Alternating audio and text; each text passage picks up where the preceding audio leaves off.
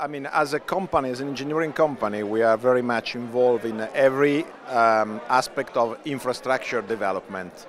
And what we do is to bring innovation to deployment of new infrastructure in the fixed arena and in the mobile arena.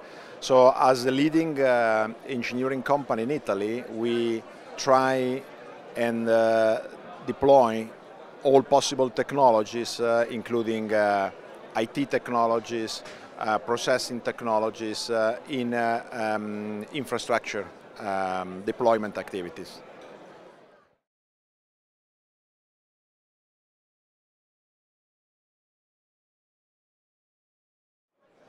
Well, ITU, contributing to ITU, I mean, my company, as I said, is contributing to ITU for more than 80 years, has made us stronger in, and more credible in introducing ourselves outside of our domestic country.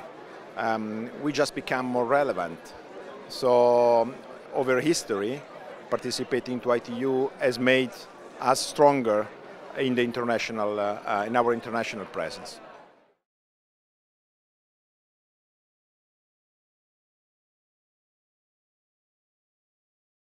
Well, it was very nice. For me, it's a little bit of a flashback because I started my career working on standardization of fiber optic technology and networks. So after that, you know, life brought me doing different things around the world, and then more recently back in Italy, running SIRTI.